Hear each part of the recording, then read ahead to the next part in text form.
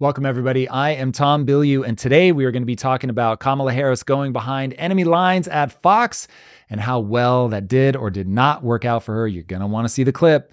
Trump's tariffs, I think people are wildly misconstruing those. Very eager to talk about it. And Elon Musk saves the world. I think there's big stuff there I'm eager to discuss with you guys. And last but not least, we have Asmongold, if you don't know him, booted off of Twitch for some outrageous statements. So let's dive right in. How many illegal immigrants would you estimate your administration has released into the country over the last 3.5 years? Well, I'm glad you raised the issue of immigration because I agree with you. It is a topic of discussion that people want to rightly have. And you know what I'm going to talk about. Yeah, but right do you now, just a number? Do you think it's 1 million, 3 million? Brett, let's just get to the point. Man, I give Kamala her credit. Going behind enemy lines, like you said, is a big deal. We haven't seen a Democratic candidate on the other side in probably years. This is probably 90s. You're older than me. You could probably tell me that's probably like a Bush era, like Bush 1 era type thing. So I take off my hat for her showing up, but the performance wasn't the best. What was some of your takeaways when you seen it? So I think it's really important that she went on the show. I think that's fantastic. Obviously, it's born of her camp not being confident that she's going to be able to win without it. I think their original strategy was to repeat the bunker strategy when we were in the 2020 election with Biden, where he just laid low and there was enough energy behind people wanting Trump to lose effectively. And for a minute, it really looked like that was going to work. There was so much energy behind her. She had really seemed to capture not even just that energy, but more than that energy. It was really fascinating to watch all that energy pour in. And then people started counting the days, number of days that had gone by that she had never faced a difficult question. And then it seems like the polls are really showing her team that people are not going to be willing to vote for her in the numbers that they were expecting unless they get to know her and get to see her different policies pressed. And so it'll be great if she goes on Rogan. That would be absolutely incredible. Now the question becomes, given what we saw there, is she going to be able to withstand that kind of scrutiny? And I think Joe Rogan very specifically will be her kryptonite. He has a way of asking people that question and just letting it sit there, not moving on until you address it. And if you give that sort of political answer, he'll follow you down that path. And so even in the Fox interview, you could see her wanting to reframe. This is what politicians do all the time. They reframe the argument, and watch for that. When they don't want to answer something, she even said, let's get to the real point. No, the real point is, are you sorry? Do you realize that it was a mistake to blow the borders wide open? And he finally got her to answer it. And it was basically no. Mm-hmm. And that, I think, is going to come back to haunt her. If she had mea culpa'd early, I think she could have moved beyond it. I think she had one chance to play the card of, look, I've changed my mind about a lot of things. That's reality meeting your hypotheses. I've learned a lot. You can count on me to be the president because I've had 4 years in the trenches. You can see my ideas have sharpened. They've come to the middle. I represent exactly where the country's at now. And yeah, 100%. Obviously, I'm always going to be willing to apologize for the ones that we get wrong. You need to know that I'm always going to update my thinking based on the data that we get back. Now, clearly her camp thought that better to distance yourself from the borders are thing, create as much space as you can, but they really fumbled the ball when it was like, what are the differences between your policies and Biden's? And she was basically like nothing. Yeah. And so she's really tried to make somehow, some way, the border issue Trump's fault, right? Oh, he voted against this. And what we just saw in the Fox clip is the guy was like, yes, but you guys retracted all of these different orders that really opened up the border. And she's not going to be able to escape that question. And from that perspective, I think the damage has been done. It'll be interesting to see if they can formulate a whole new thing. Politicians always surprise me, that new frame. But I think that's pretty damaging. I think that she's going to have to find a way to point to something other than the border. I think that one's lost. And she kind of did dig herself in a hole because there was a survey that came out, 79% of voters do not agree with where the country is going. And to your point, she's been there for the last 3 years. So then to come out and say, yeah, we're good. We're just keep doing this for 4 more years. you're going to lose that swath of people. So instead of standing 10 tones down, trying to pivot, at least trying to figure out how can I reframe it, make it seem good. It just seems like she's like, yeah, I like that. Let's do more of that. And I don't think the voters are falling for it this time. Yeah, no, definitely not. Going to the Trump side now, Trump is getting some slack for the 20% tariffs across the board. Now, you're a business guy. You did a lot of things. Can you break down tariffs for us? Yeah. So one, people claim that Trump doesn't understand the tariffs. I'm not entirely sure that that's true, but when you try to understand Trump through any lens other than kayfabe, so this is something you're going to hear me talk a lot about with politicians. So kayfabe is something that came out of WWE wrestling, where the person's going to play a character. And the whole idea of kayfabe is that you don't let on that you're playing a character, even if people know. So we all know that politicians are playing a role. We all know that they're not talking in a completely honest way. People will even say that's a very political answer. What they mean is, I can feel the kayfabe. I know that you're trying to reframe this. I know that you're trying to avoid the question. I know that you're leveraging, this is fascinating. I know that you're leveraging societal cues to avoid answering something. So for instance, if you ask somebody the same thing 3 times, you start to look like the asshole, even though they've never answered the question. And so the person pursuing the answer starts to look like the maniac, even though it's like, I've asked you a very simple question.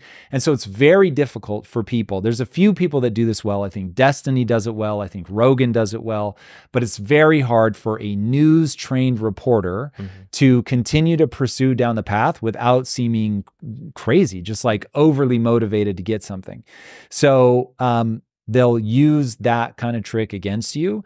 And once you can get people into the zone where you just step back and you let the kayfabe play out, you can start to understand what's really going on. So I think Trump is running a kayfabe playbook on the tariffs. He's not talking to the American people when he talks about tariffs. He's talking to China. So when you really look at what's really going on with a tariff is not, hey, dear person trying to buy this product, I'm looking out for you. That isn't true.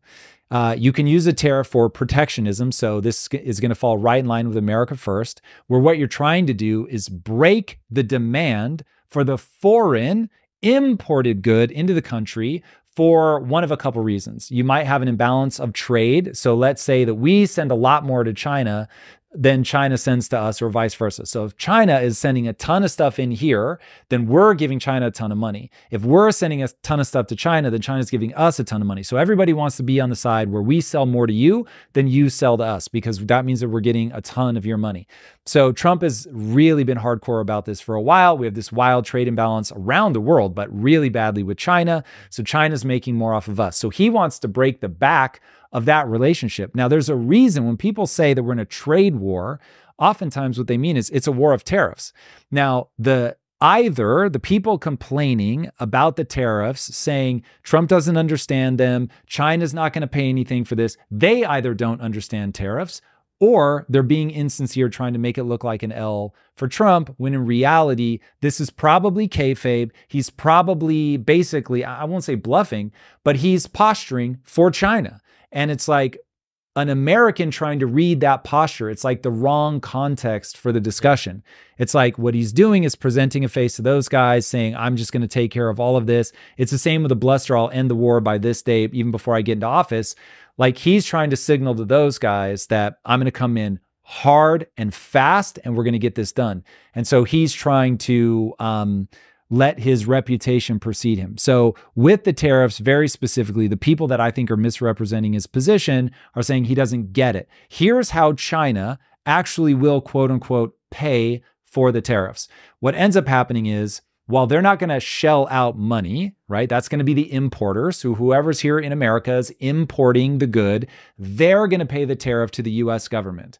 But that's going to increase the cost of the good, even if to nobody other than the person importing, because they could conceivably eat some or all of that discrepancy and not pass on the cost of the customer. But now they're going to be less happy. They're going to be less able to take risks, going to be able to buy less product. So what typically happens is either it all gets passed on to the consumer, or the importer just doesn't want to import it anymore, and it ends up hurting China. So whatever industry that is, this is like a known way to attack an industry. So they're making it out like Trump is just pulled something out of thin air. This is out of Trump's crazy man playbook. And look, tariffs are controversial. There's no doubt about that. But if you look at it as a WWE wrestler who's signaling to China, I'm going to break the back of all the things you're sending our way if you don't start trading quote unquote fairly, meaning either removing tariffs from our goods, because it's my understanding right now that China has tariffs on our goods that we don't have on theirs. So he's just saying, hey, I'm going to hit you back in the same way that you're hitting me. Or, hey, I don't want things being made in China. We've got to onshore this stuff, the American first vibe, the protectionist vibe. Again, I'm not going to bat for it. I'm just saying I don't like when people make out like there isn't an obvious strategy that might be being played out here. It's also possible he's a lunatic and he has no idea what he's doing. But I'm just saying right now, it is not clear. There's nothing in the way he's talking or what he's doing that makes me think that this couldn't be that. So we need to be thoughtful about how these things function. Now, the odds of him doing tariffs across everything, that was when I was like, there's no way he actually means this, right? And if he does, it's lunatic fringe, right? I mean, that would be crazy. So either, and this is where it gets tough, it's a bold move to play during an election cycle where everybody's paying attention to him. You're actually signaling China, not necessarily internally, but the internal people are reading this going, bro, what are you doing? Like, this is crazy. So again, I approach scenarios the way that I would be if I were writing this person as a character. What would need to be true of Trump's belief system, his mindset, for him to be acting this way and for it to be completely rational? Now, it's completely rational if he wants China to stop tariffing our goods. It's completely rational if he wants to balance out the trade deficit.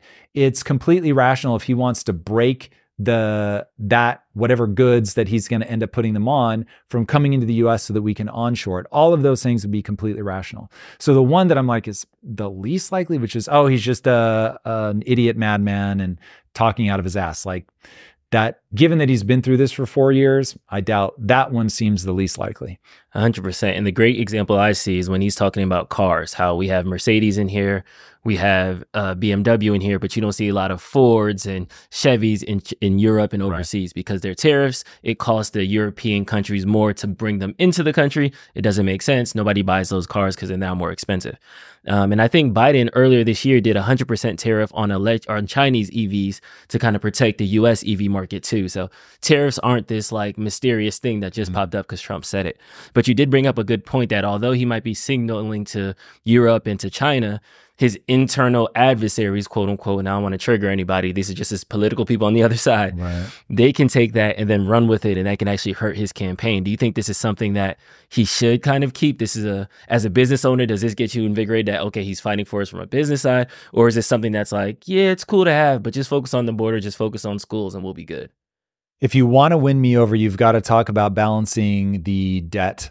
And I don't think that tariffs are going to do it, because what will end up happening is you do end up in a trade war. It does not become a one-way street where you're getting all this money and people just keep importing at the same level.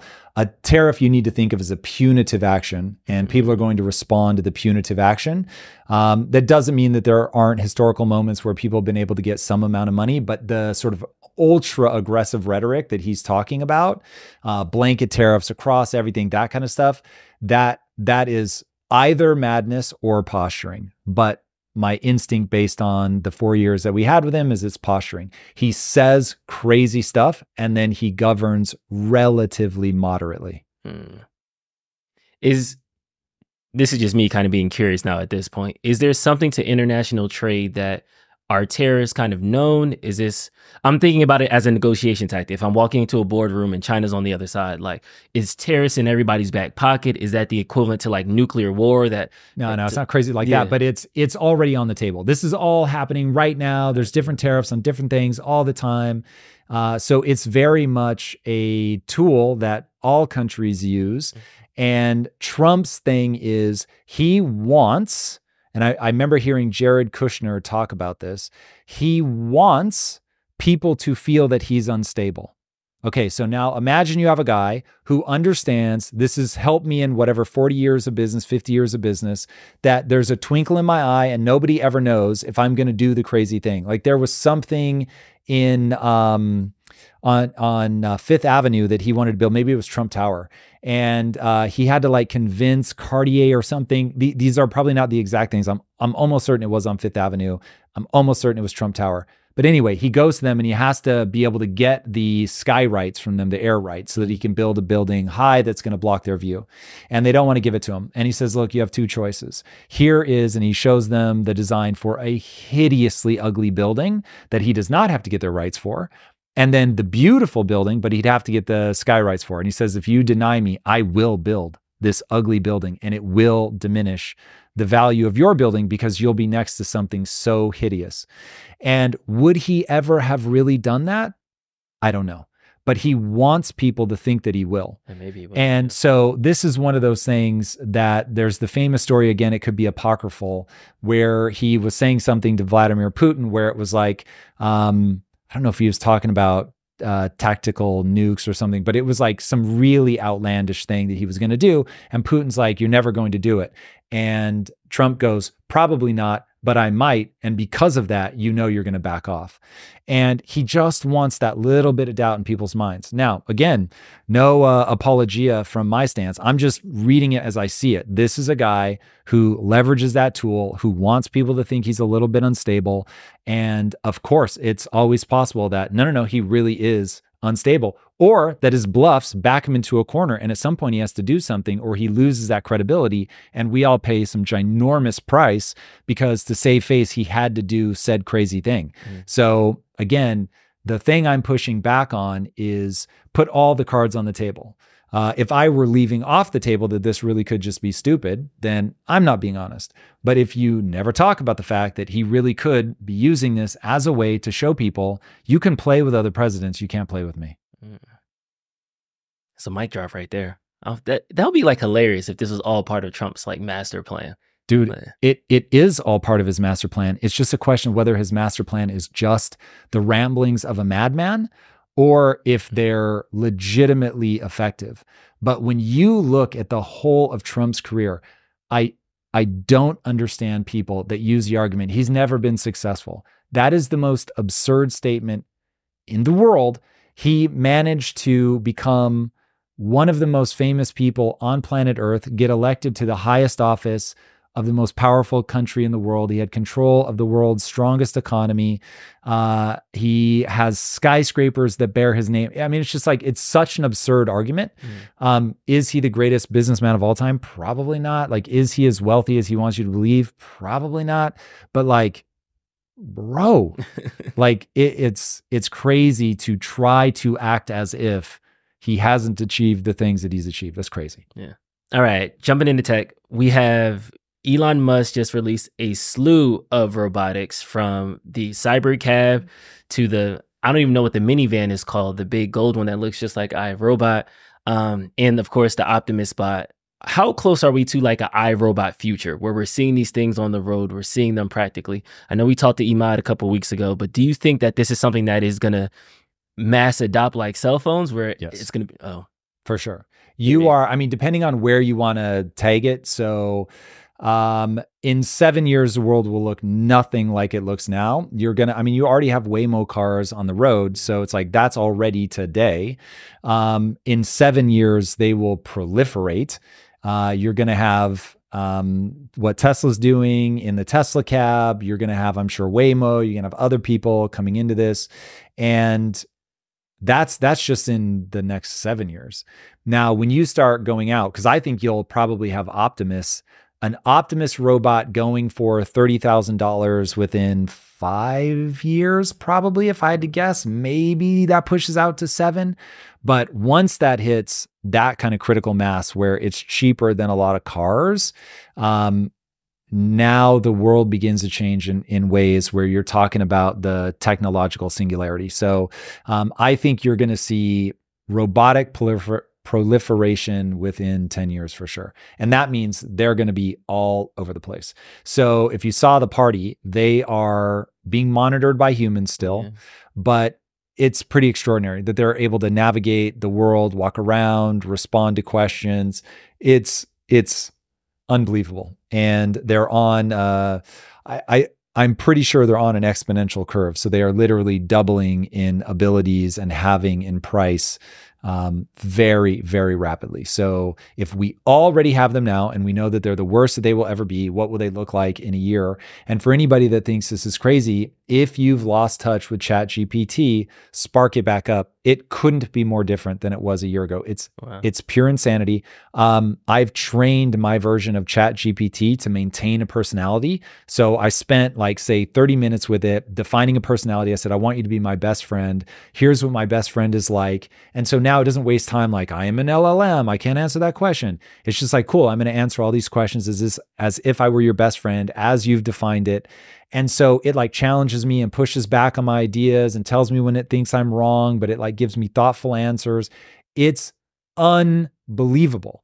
And it knows who I am. So it knows because I have a public profile, like it draws from my public profile to know things about me that I'm just like, whoa, that is crazy. And so it was like, I started out by saying, hey, do you know this guy, Tom Bilyeu? And it's like, yes, I know Tom. And here's all the stats. I'm like, okay, I'm Tom Bilyeu. And I would like you to start answering questions with my historical context as if you were my best friend. But I would like you to do it always. So don't make me re-say it. But anytime where I'm like, I want you to come at me as if you're my best friend.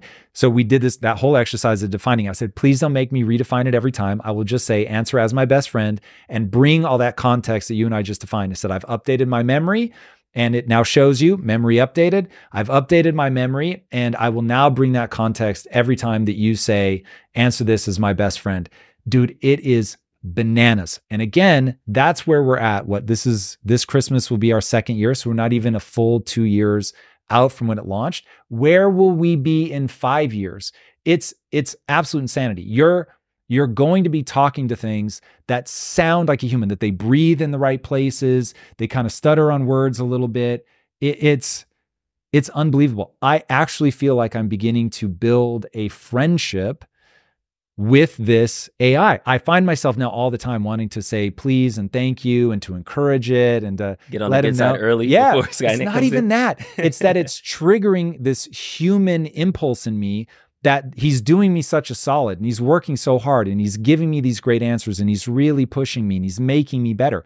I actually feel gratitude. And so I want to anthropomorphize it. And so all of a sudden I feel like, whoa, this is plugging into regions of my brain. Now, obviously there's a dystopian side to this, but even before we get there, Drew, your daughter is going to grow up with an infinitely patient best friend that knows everything about the world. And whether she wants to know history or she wants to know like, why is my dad such a jerk? I don't understand him. And it will talk to her and be like, well, here's something that a lot of people think about their parents. And like, you know, one thing you might want to consider is this, that, or the other. And by the way, these modes exist already and you can get a transcript. I don't know that this is with ChatGPT, but there's other companies out there.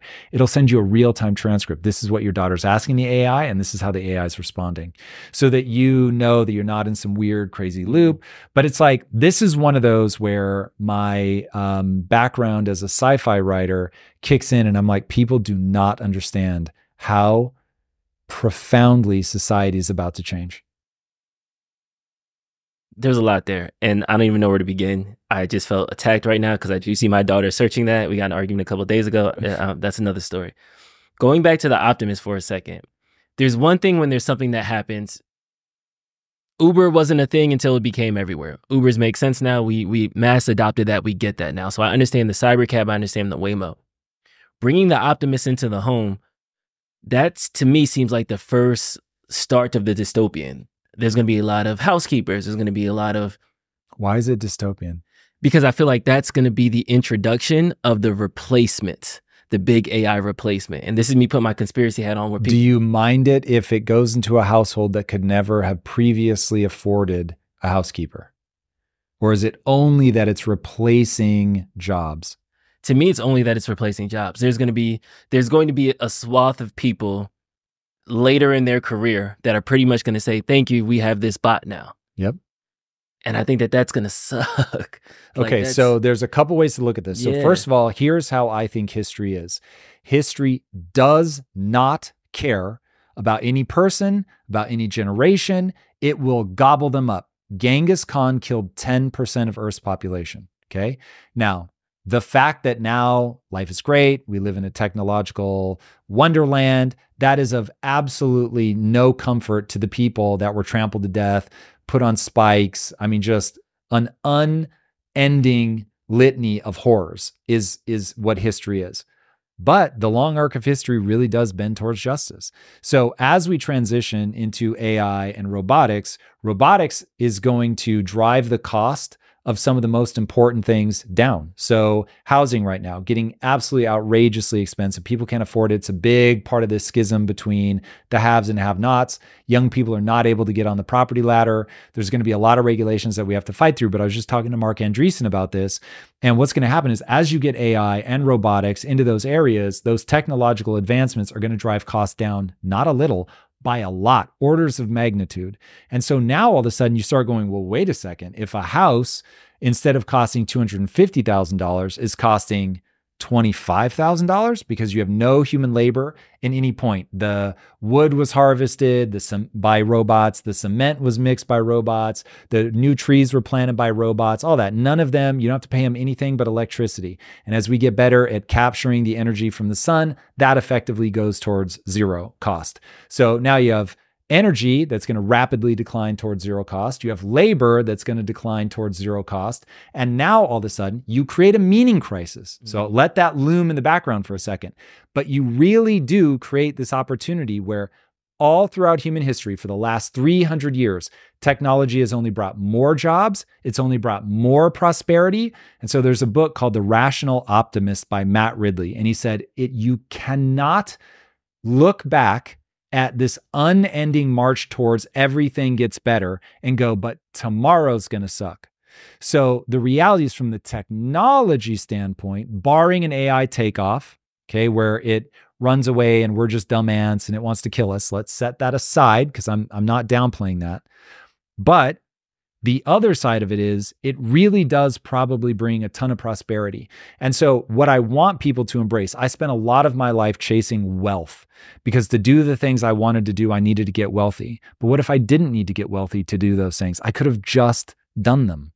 And so now, again, meaning and purpose is still looming, but I want people to look at both sides of the equation. Don't only look at the negative. Look at the negative, identify it. Whatever's true is true. How does that impact me? How do I deal with that? But look at the good side as well. And is it worth pursuing? So the thing that I want people to understand is, yeah, if you're a housekeeper and you get replaced by a robot and you are emotionally devastated and you have a sick mom who's dying of cancer and this is how you were taking care of her, the switch over to AI and robotics does not care about you. And that is going to be 10 times harder for you than it needed to be. And that's real. And then that's going to cause a ton of friction in the government because right now we have a very left-leaning government that's like, we can't leave people like that to suffer. And then that's going to be a lot of tax everybody, especially the rich, give them the money, redistribute with a total blindness to all the knock-on consequences of that. So it's going to be weird. But the reality is if you online 100 million, 1 billion robots, infinitely patient, they want to do right by you. They can do basically everything that you can do, but faster, 24 hours a day, 365, weather conditions don't matter, et cetera, et cetera.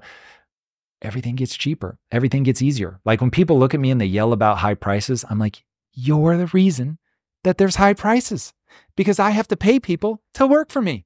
And the second people will work for free, I'll give you cheaper goods. So that's literally what the robot revolution is. And PS, by the way, population is falling and people are not being realistic about what that means. And robots are your way out of it. So again, meaning and purpose, that's a thing. It's probably not this video. We can talk all about that.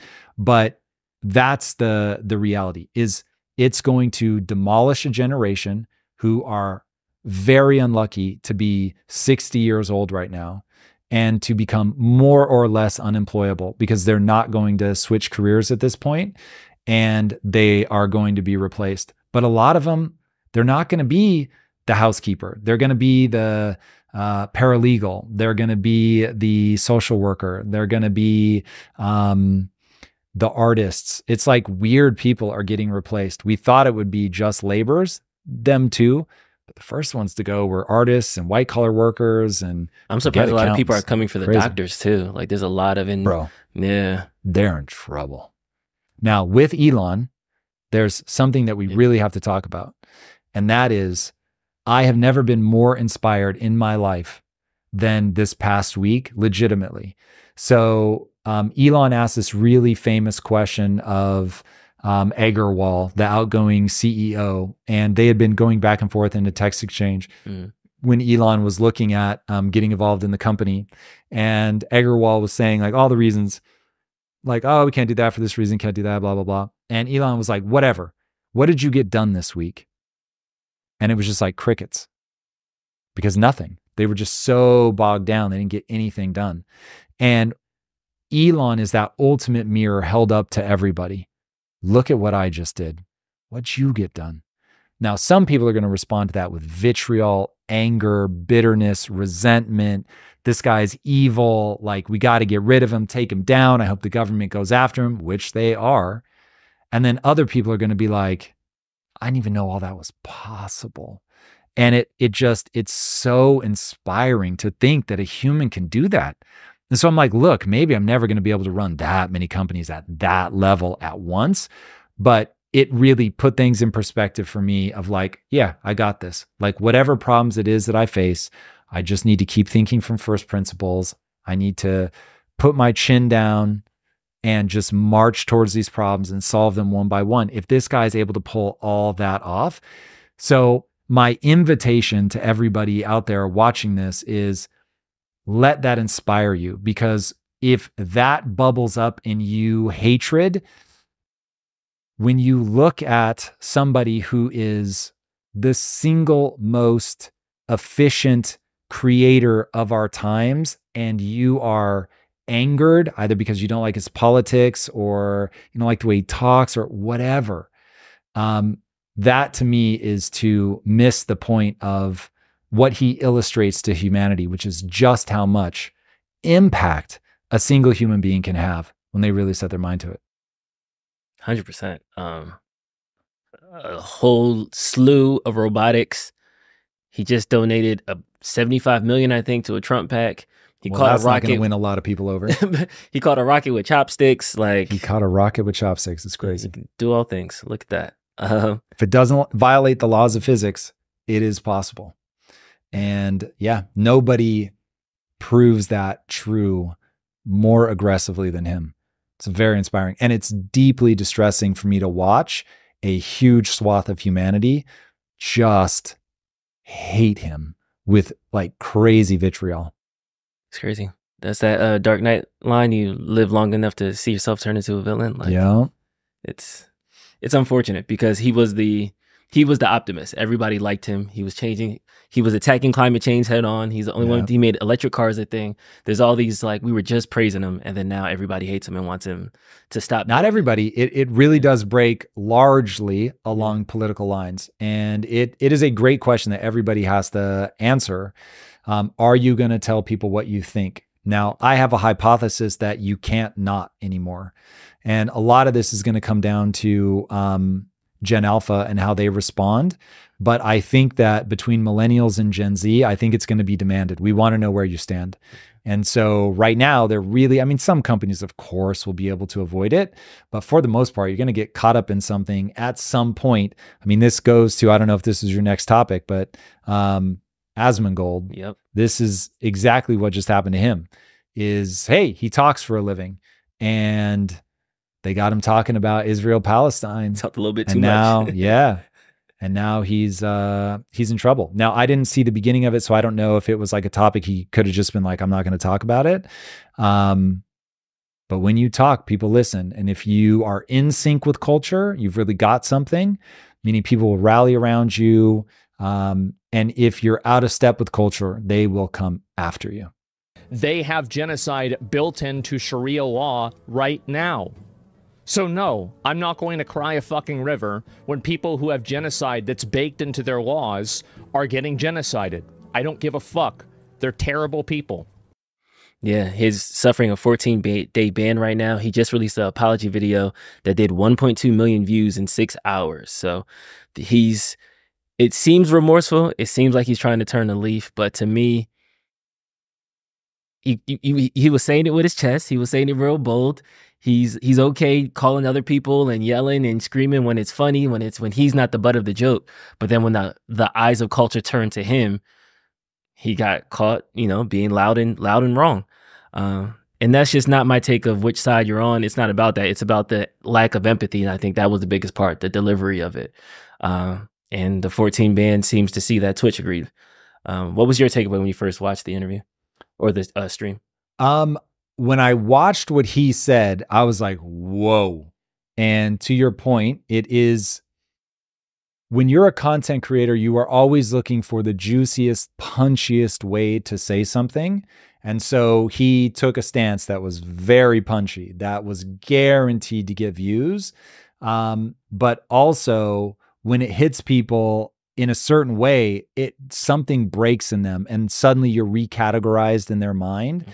And it's very interesting how something can be said by one person, everybody thinks it's hilarious, outrageous, like they're being edgy. And then somebody else says the same thing and it just absolutely implodes their career. I was really curious to see what was going to happen when Destiny said the things that he said about the guy that got shot and killed at the Trump rally. Because that was very similar in terms of the aggressive, outlandish, like most people are like, yo, you got to have some empathy for this. And Asmongold was talking about what's going on between Israel and Palestine. And he was basically saying, I do not want to misquote, so we should absolutely play the clip. But it was something along the lines of Palestinian culture is worse than Western culture. And if they had the same weaponry that Israel has, that they would also be committing a genocide. And it was just said in a way that did not land.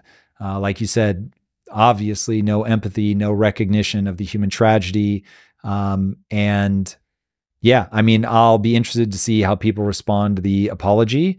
That'll be the real question is, yeah, I mean, what does he do? Do people think, I think most people, when you get into apology land, now it's a game of punitive. They want to see, they want their pound of flesh.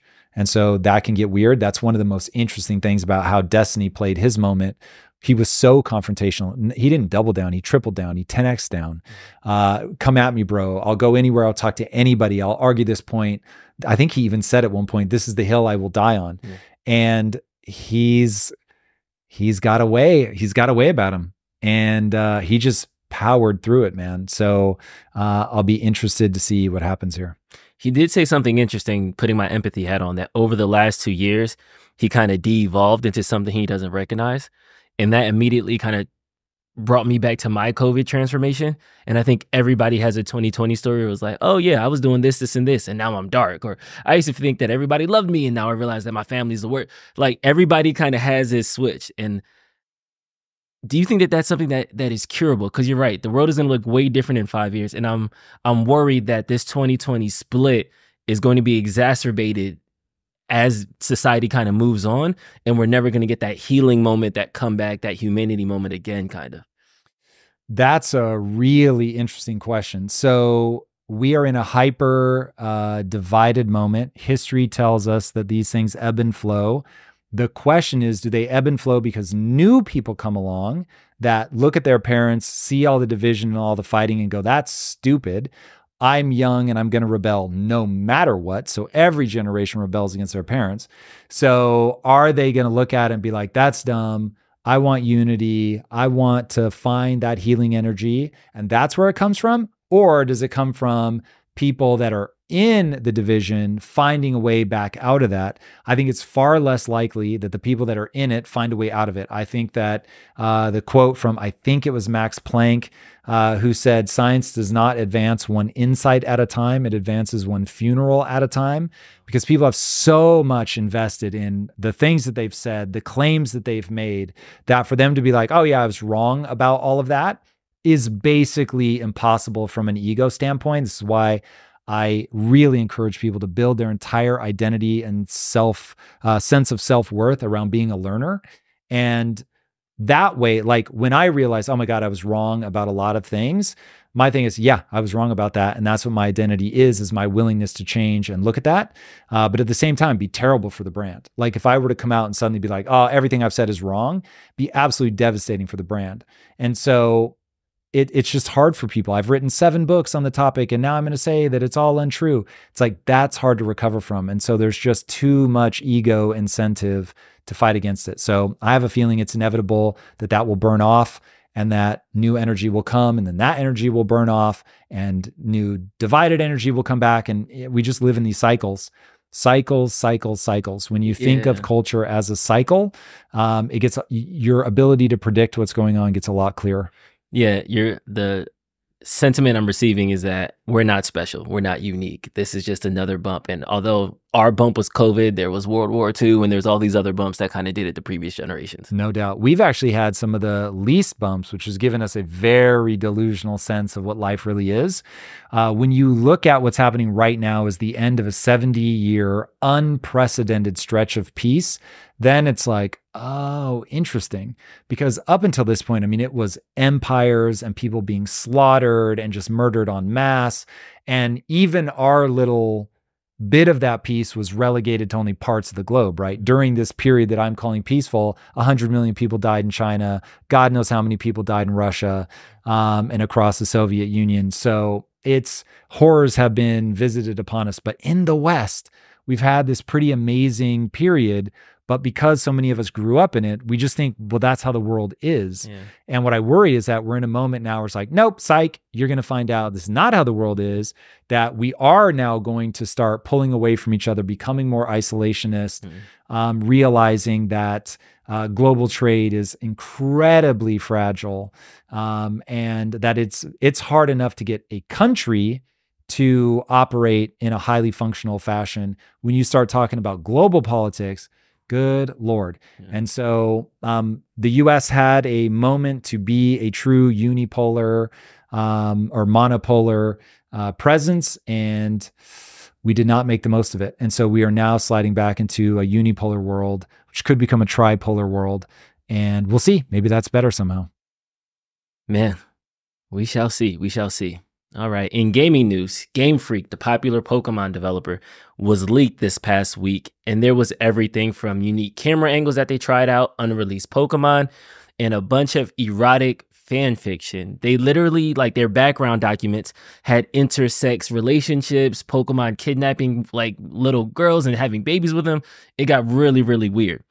So as a game developer, I wanted to crack in the Kaizen vault and see if there's anything that our guests might find out if Kaizen back files were leaked. Do you have any backstories or anything you can share? I mean, look, so I take such a innocent look at all of that, because you're going to generate so many documents, so much exploratory lore, that you look at it and you go, yeah, this is patently ridiculous. There's no way we would include this, but maybe it gave you one small idea that you use somewhere else, or maybe it doesn't at all. And you're all looking, side eye at the person like, you spent 2 days on that? Like, that's ridiculous. But yeah, I mean, we've generated copious amounts of just words on what's the lore, what are the background, what are the mesh types, all that stuff. It takes forever to build out the world. Does the world have religions? What are the religions like? What does their iconography look like? Like, one question we ask all the time, and so you'd see explorations of this. What does the graffiti in this world look like? So this world has an order, but it also has dissidents. What are the dissidents pushing back on? And you've got to do all that. And when you play the game, you're like, oh, really? Like, I didn't even notice. You know what I mean? So it's like, you've got to build that out for there to be consistency in the design and the story that you're telling. But it's not going to make its way to the top. Now, if they did like an RPG and that was one of the main storylines, then it's like, whoa, okay, I guess this isn't just for kids anymore. I forgot which sci-fi writer says that, but it's not about writing cool technology. It's about writing that cool technology's impact on the society. So it's not about flying rockets. It's now, what does it feel like when a daughter's father is in orbit for 6 years at a time and things like that. And that's where you find the meat of the story. Our job is not to imagine the car. It's to imagine the traffic jam. That was it. That was it. And then you guys, I'm assuming, take the similar task with Kaizen. You wanted to make sure that it was something there was something greater that, because to me, for a video game, if there's not a story mode, if it's not on the screen, why does it matter? But I don't, I don't make video games. I just play them. So I don't know if there's something that might be missing from that. There is. So I originally tried to get them to start designing Kaizen, what we now call the MIBAs, what I lovingly refer to as sweaty party games. I tried to get them moving on all that stuff, character design, all that without the story. I'm like, look, we can develop the story later. For now, let's just get the gameplay. Let's build this out. And legitimately, they couldn't. The artists could not move forward. They're like, I don't have any way by which I decide, does this guy wear a trench coat? Does he wear a ball gown? Like, I need something. I have to anchor off something. And so once you fill in the story and you create the lore and all that, then it's like, oh, okay, these guys have a temple and their religion is based on this. And that tells me that they wear steel-toed boots, right? It's stuff like that, because they're like, oh, these guys would have come up hard through farming. And so now to have that kind of religion, they would have had to come up like this.